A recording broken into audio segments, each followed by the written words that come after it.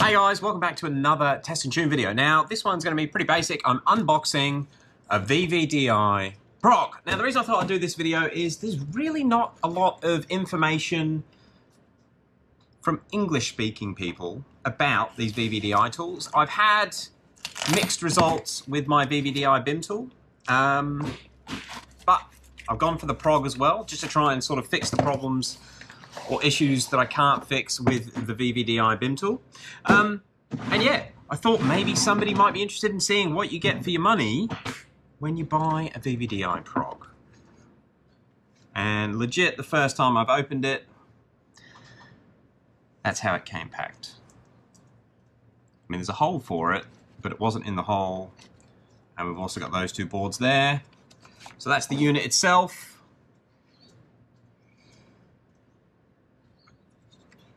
This is what it is. That is a chip adapter, as is that. Let's see what other parts you get with it. Okay, looks like we get the USB cable.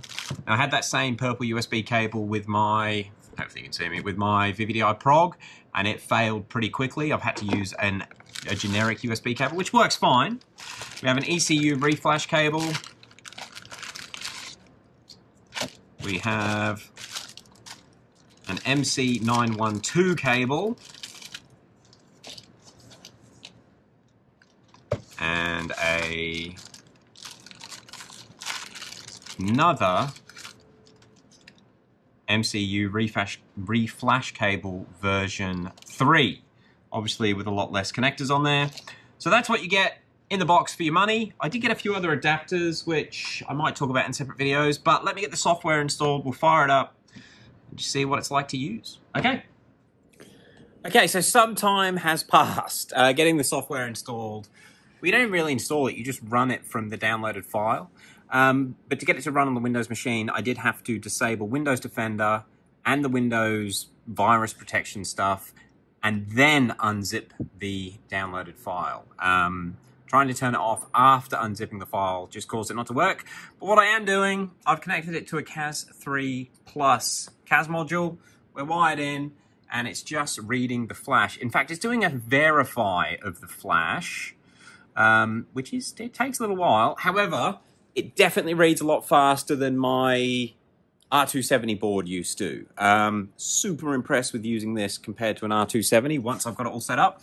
Even the quality of the wire that you solder onto the board. Like, I started soldering like 3 weeks ago, and this was, it was almost easy. It was easy to get these connections. Yeah, okay, it's just verified the flash. I'm just gonna go and save this flash, and what I am actually gonna do, I'm doing a bit of testing at the moment. Correct. Flash. The flash that's on here, I have actually removed part of the CAS3 protection from, and I did it in a car. What I want to do is actually load the original unprotected CAS flash, which I should be able to find in here. Now, it's actually an R270 one, so let me go into my R270 backups, which are here. It's James's E92. And what I want to do is download or upload the original flash. Now, I have verified that these flash files are correct. It is, where is it? It is the bin 512 kilobytes. All right, let's see if VVDI Prog will load a flash that come from R270. So write, continue to write, yes.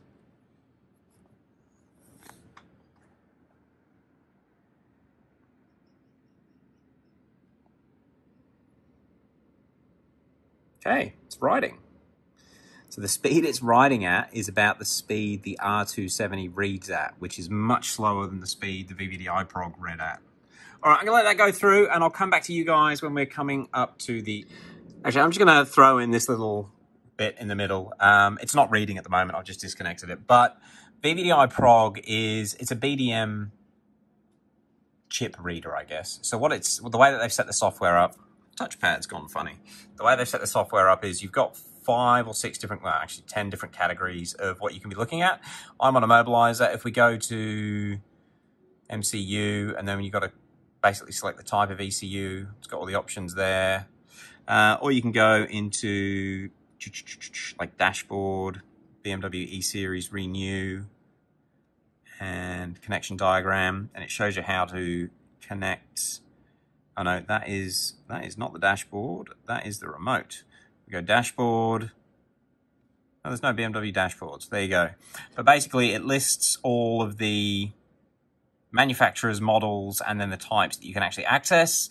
Tells you the chip type, Toyota Camry airbag chip, and then it tells you how to connect to it using the supplied cable. And basically all that you can do with this is take a dump of the data on the chip. So read the EEPROM basically, and you then need to load that into another piece of software. And I guess they really aim it at VVDI2 to modify it, change kilometers, add keys, change ISNs, that sort of stuff.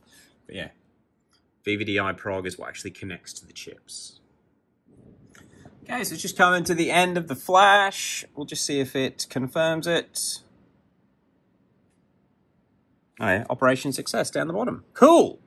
Right, we have flashed the original flash of a CAS module that is encrypted with ISTA-P back onto it. Okay, what I'm going to do from this point is basically hook up VVDI BMW or BIM tool and then see if this is still encrypted and if it still works. So give me a few minutes.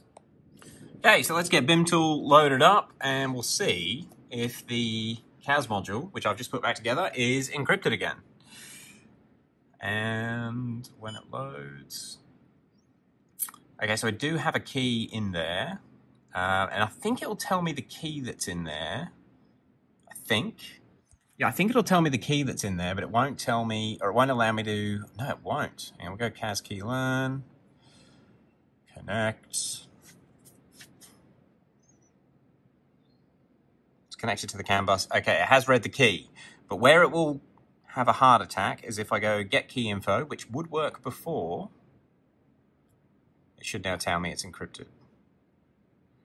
Warning, update firmware for CAS version. CAS stopped working. Okay, so that's what it needs to do to get access to the CAS again. So loading that flash on with VVDI Prog's worked. VVDI Prog is good. Definitely easier to use than my R270, and the quality of the wire is actually better. Like, it's easier to solder those wires. Again, I'm new to soldering. I could be making an absolute twat of myself, but VVDI Prog is good.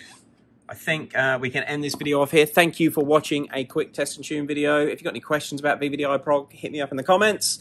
If you're thinking about buying it and you want me to check something on the software, just let me know and I can do that, because I know that the customer service is pretty crap. Anyway, guys, thank you for watching. We'll catch you on the next one.